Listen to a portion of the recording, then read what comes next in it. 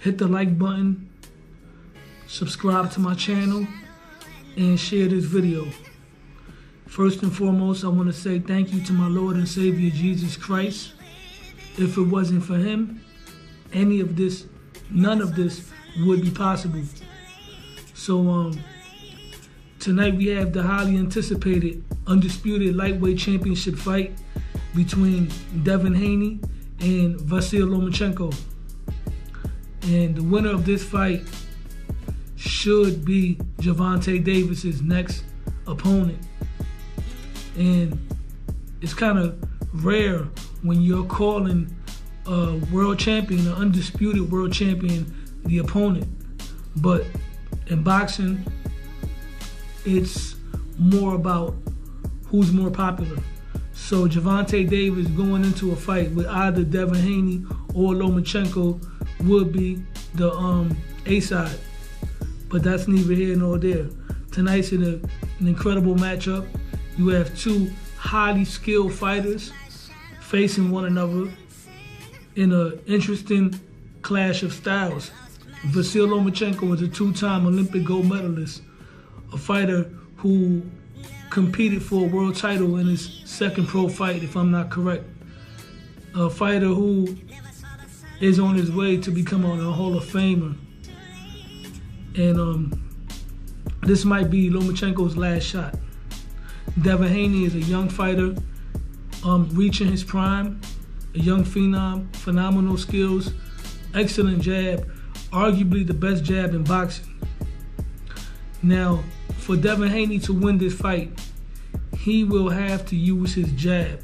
I believe Devin Haney is also going to have to be aggressive and use his size, which is his physical advantages over Lomachenko. He also has to take a page out of Teofimo Lopez's book. When Lomachenko likes to take the angles, when Lomachenko attempts to take those angles, Devin Haney needs to turn with him so Lomachenko does not get a chance to take those angles, because Lomachenko likes to attack from different angles where you can't find him, but he can find you.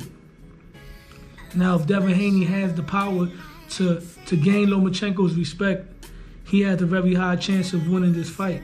Because Lomachenko, as great as his footwork is, he's not the best at fighting off the back foot.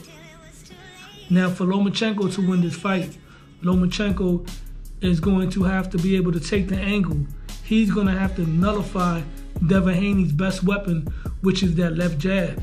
If Lomachenko can take that jab away, Lomachenko has a good shot at beating Devin Haney, because once again, Lomachenko has excellent footwork, he has good combinations, and he has underrated punching power.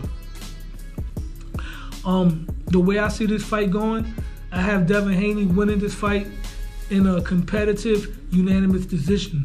But if this fight's gonna get stopped, if there's gonna be a TKO, then I see Lomachenko possibly landing a big shot and hurting Devin Haney. But this is definitely a very intriguing fight. I can't wait for it. And the winner of this fight is gonna have a big push in the pound-for-pound rankings. If Devin Haney wins this fight, for me, I will place Devin Haney in the top 5 pound-for-pound. The same with Lomachenko. As far as legacy goes, if Lomachenko wins this fight, it's gonna be bigger for his legacy than for Devin Haney's legacy. Because going into this fight, Lomachenko is the underdog. Lomachenko is the older fighter coming into this fight, the naturally smaller fighter. So if Lomachenko wins this fight, even though he already has a Hall of Fame type of career, this will propel Lomachenko into boxing immortality. Lomachenko will be mentioned amongst the greats like Roberto Duran and Pernell Whitaker and Floyd Mayweather if he can pull this off.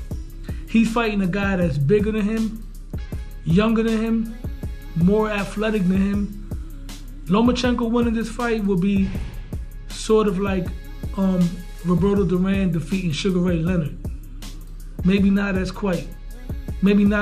as that fight because Sugar Ray Leonard's on a different level than Devin Haney. But either way, this is a very big win for Lomachenko, and it's also a very big win for Devin Haney if he pulls it off, because now the opportunity presents itself for a mega showdown against Gervonta Tank Davis. So with that being said, it was a pleasure talking boxing with you guys. Don't forget to hit the like button, subscribe to my channel, share, and I'm out.